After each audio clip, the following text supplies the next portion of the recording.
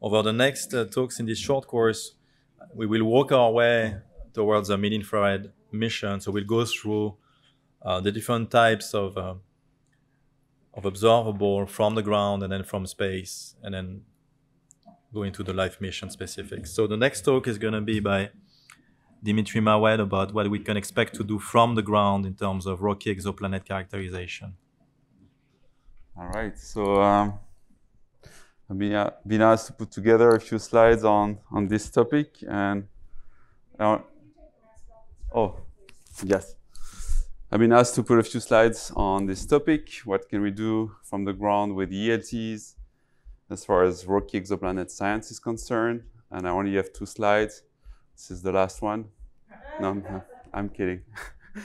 But it's indeed going to be very hard from the ground for several reasons that I will try to cover. But there's a bit of hope. So I think there are 3 main thrusts. The first one I'll talk about is transit or close-in exoplanet spectroscopy at very high spectral resolution in the optical and the infrared. And then there's direct imaging in the thermal and infrared, which actually may come first with the ELT METIS instrument. And then finally, direct imaging in reflected light, which I think is a long ways away. So in my opinion, even though it's not my field of expertise, I think the most likely to succeed is in this endeavor, in the short term at least, is high-resolution transit spectroscopy. There's been a lot of amazing, I would say, mind-blowing results over the past few years coming out of the VLT and other instruments. And the main reason being that at very high spectral resolution, the information content of molecules is fully unlocked. And this is here a well-known result from Jane Bergby showing the water molecule and the carbon monoxide molecule at various resolving powers. You clearly see that the higher the resolution, up to a certain point, of course, the more information can be extracted from the spectra. There's been a series of studies in recent years about the oxygen A-band by Mercedes Lopez Morales in particular, arguing for even higher resolutions, so exceeding the typical of 100,000 resolving power. And you can see here for reflected light exoplanets in orbit around M-type stars that there's a case to be made about extremely high spectral resolutions where you see the line depth increasing and saturating around 300,000 or so. So unlocking the information content at very high spectral resolution is one facet of the benefits of high-resolution spectroscopy. But the other one is, in particular for close-in exoplanets, is that as the planet orbits around the star on very short periods, it spans several kilometers per second in velocity space, which can be used to disentangle the effects of the star and also the telluric lines in the Earth atmosphere.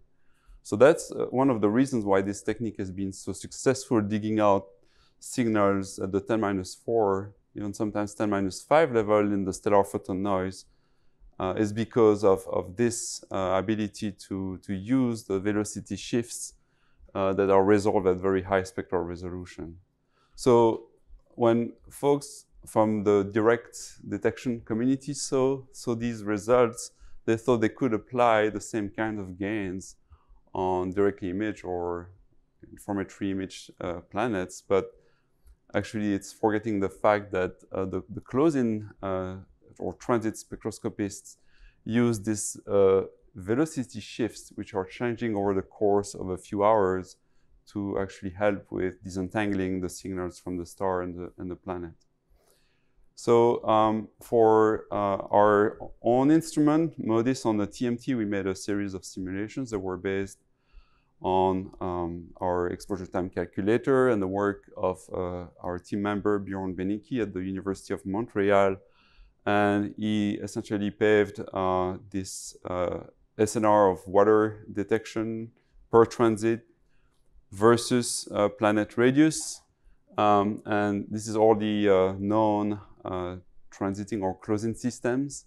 Again, here I'm always using transit and close-in because the planet does actually need to transit the star to be able to see it with this technique. And in the square box, this is the realm of supposedly rocky planets. And you see that a single transit with a 30-meter class telescope, you can actually detect water pretty confidently. Of course, these results apply not just to our instrument on TMT, but also to the equivalent on the ELT, in particular the Andes project, which now I think has been approved for the ELT as a generation 1.5 instrument or second generation instrument. And also on the GMT, there are two instruments that are going to very high spectral resolution. There is the GMT NIRS in the near infrared and GCLEF in the optical. So this is the work by Mercedes Lopez Morales. I think the context is GCLEF for the GMT, but also arguing for higher resolution modes for this instrument or another instrument, showing that the detection of oxygen may be possible. But you see here the number of transits that may be required to do this detection is extremely high. And it varies depending on the exact band of oxygen you're considering and the type of noise you're injecting in your simulations. So nevertheless, I think this is a pretty exciting prospect, but you see that it's going to take a lot of effort and a lot of telescope time to actually get a 3 sigma detection. So hence my second slide, it's going to be very hard even with this promising technique. So water, I think, is going to be rather straightforward, but other biosignatures I think will be extremely hard from the ground with this technique.